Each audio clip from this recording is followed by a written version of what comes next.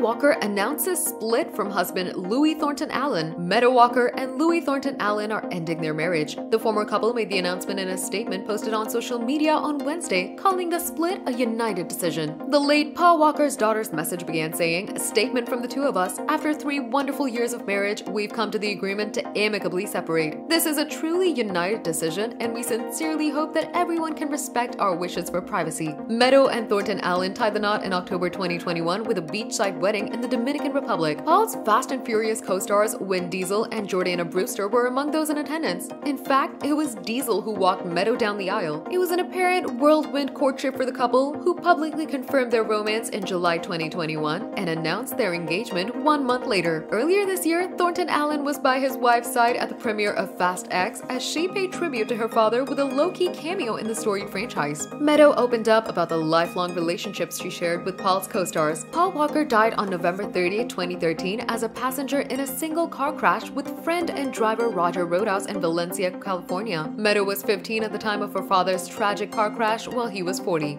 Subscribe to our channel for the latest on your favorite celebrities. Like, comment, and share. And don't forget to press the bell icon for notifications.